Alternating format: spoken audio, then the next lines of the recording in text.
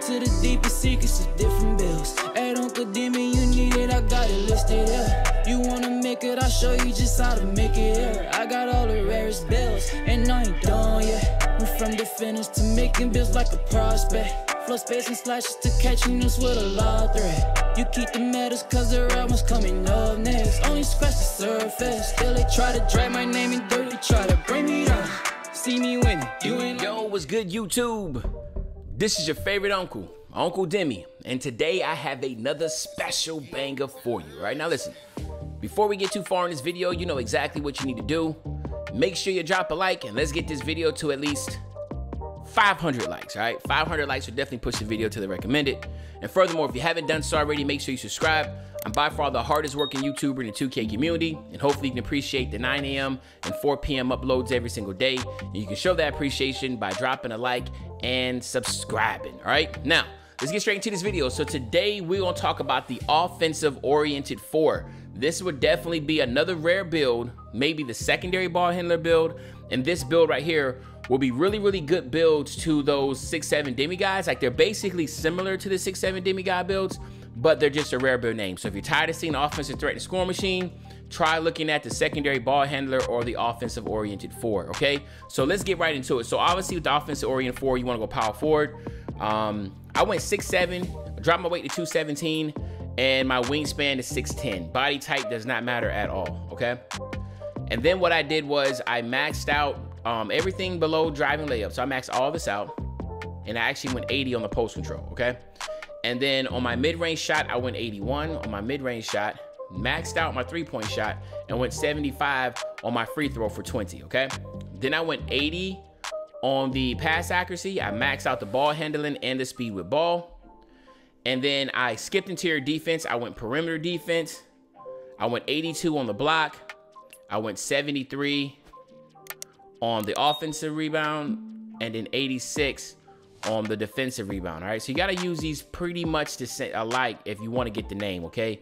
Then you want to max out the speed, the acceleration. I got my strength to 67.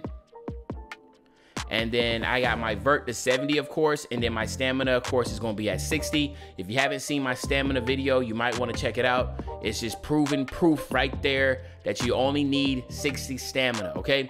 Now, let's go over this. 17, 20, 23, and 12. Obviously, Demon God type badge lineup, right? Is it as many as you would get as an officer in a power or a score machine? No, but we got a cooler name. So, like, you know, you offset some of the badges for a better name. I mean, to me, I think that's a good, like, you know, swap, right? But you will get a +4 to everything. So you will have a 98 driving layup. You will have a 96 driving dunk, which of course will let you get all the contact dunk animations.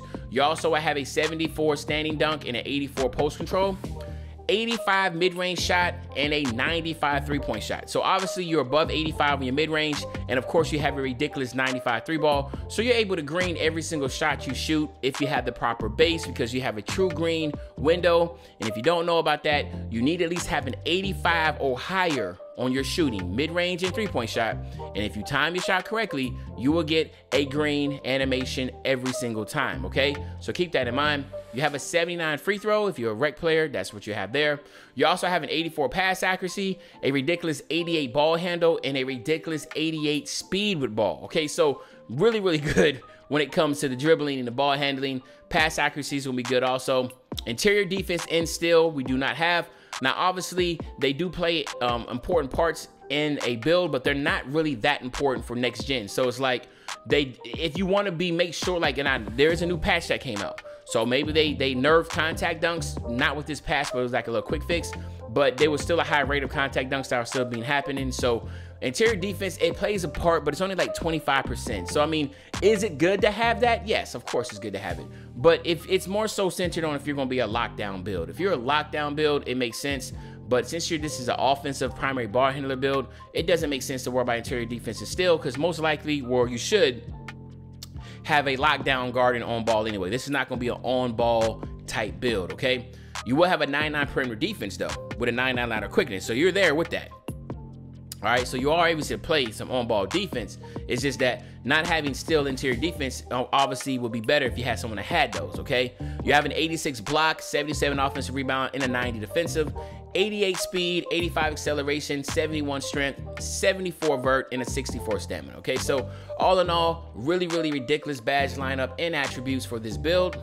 And then when you come here, you have slashing, sharp, playmaking, and lock takes. Now, we all know the most nastiest combination is easy blow-bys and limitless range threes, okay? So those are pretty toxic. You also can go with the finishing moves and the advanced gathers. That's really toxic. From the defensive side, like I said, the defense is just not good at all. I don't recommend really even using defensive badges, takeovers, because defense is just not good. Now, I don't know how this update that just happened this morning, I don't know if it's really going to be game breaking, but if it is, obviously, you know, I'll come back and I'll revisit some of these builds, or I just drop a video and talk about what I've seen thus far, okay? But for me, I'm going to go with easy blow-bys and limitless range threes, okay? And then here you have it, my nephews and nieces, the offensive-oriented 4, okay? Now let's go ahead and test this build out real quick. Let's get it 99, and then we will get you out of here. Boom, boom. Of course, here we get posterizer. You want to get put back, rise up, slithery finisher, fearless finisher, acrobat. Actually, let's go. Let's just get slithery maxed out. All right, so let's do that. On the shooting, primary ball handler, deep threes, hot zone hunter. I'm a rhythm shooter guy, blinders, and then that last one, I don't want to go difficult shots because the fades have been nerfed, okay?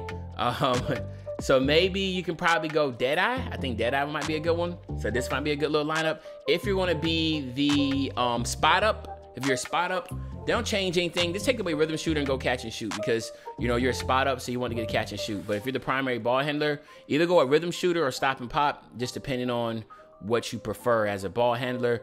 I like rhythm shooter, okay? And then for the playmaking, of course, ankle breakers. You want handles for days. You want quick first step. You want bullet passer. You want space creator. So you got everything now. And then from here, it's just all about what you want to go differently. And me, I'm like to go bail out, and I like unpluckable. I like kind of that little split right there. That's what I would go with. If you wanted to go a different direction, maybe I can understand that. I know some people that don't use ankle breaker or space creator, you know, because they just like, listen, I'm not trying to go for animations. I'm just trying to get to the basket and score. Like, you know, some people love to get the animations, like try to drop people or that type of deal. And other people just like, listen, man, I'm just going to come out there and cook you. I don't need animation, you know, so it depends on your play style. But I can go with that. And then here, the most important stuff is gonna be clamps, intimidator, and rim protector. So these are the ones that you wanna get at all times. And then maybe just throw on bronze brick wall or chase down, you know, that type of deal, and call it a day. But these are the most important ones: clamps, intimidator, and rim protector. These are the most important badges, all right? But anywho, there you have it, my nephews and nieces. This is the offensive-oriented 4. Hopefully you enjoyed this video. If you did, just make sure you drop a like, you subscribe to the channel, and as usual, your favorite old head, Uncle Demi. I'll be back really soon with the banger, man. You know, when I say back soon with the banger, you already know what I'm talking about. I'm talking about tomorrow, man. I'm out.